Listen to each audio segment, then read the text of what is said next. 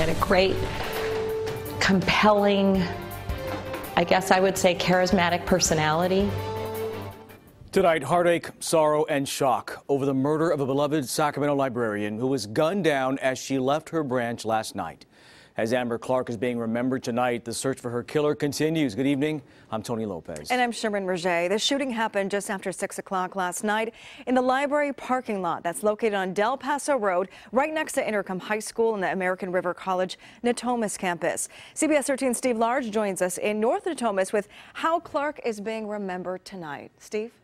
This is a gut-wrenching loss for this community. Amber Clark had been a librarian in Sacramento for 3 years and the supervisor at this branch for 9 months. She's described as passionate and dedicated, and her boss says her murder is baffling.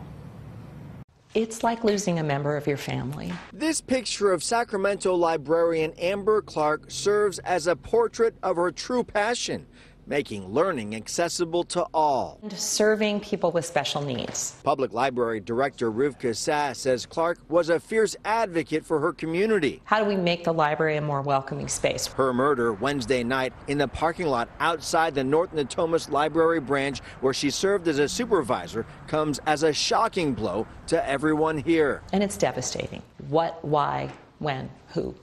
I mean, I want to know all those things. And I think we all do. Sacramento police say Clark was targeted. They have not released any suspect descriptions or motive. Sass says the North Natomas branch does have private security on site. The branch also shares space with the American River College, which has its own police department providing patrols. It's not the place we would expect to have something like that happen. A murder that's left a beloved librarian dead and left her colleagues in disbelief. It's baffling. That's what it is.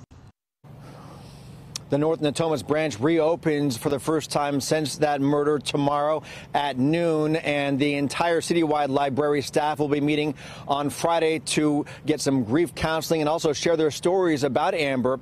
She leaves behind a husband and was 41 years old.